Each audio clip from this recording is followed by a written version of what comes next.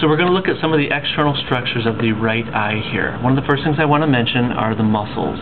Okay, we've got 6 muscles that attach to the eye. There's a superior rectus.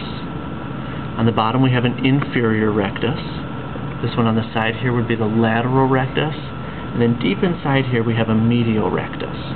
There's also an inferior oblique and a superior oblique. When I take this apart, you'll be able to see them. But before I do that, I want to mention one more muscle that we have on top here. This is the levator palpebris superioris. Levator, like elevating, like an elevator. Palpebris is your eyelid. Superioris, because it sits on top. That's what elevates your eyelid. Okay? When we look at other external structures of the eye, we have something called the lacrimal apparatus. So the lacrimal apparatus is basically what produces and washes tears across our eyes. So this is our lacrimal gland. It's a bilobular gland. We have lacrimal ducts that secrete lacrum. Lacrum means tears, across the eye from lateral to medial.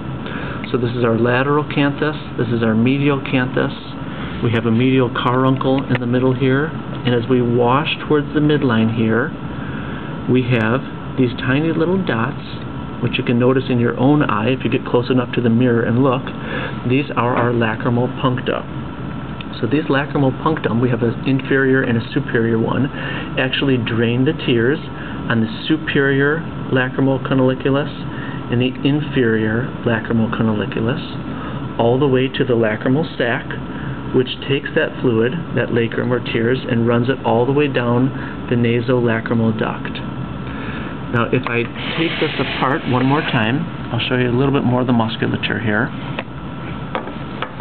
Again, on top, this would be levator palpebris superioris and superior rectus.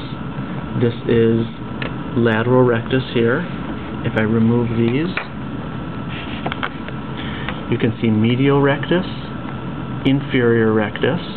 We also have the superior oblique muscle. Superior oblique muscle is the only muscle that runs through a trochlea, this little pulley right here that leads to this tendon which actually attaches to the sclera of the eye. On the bottom side here, this is where we see inferior oblique.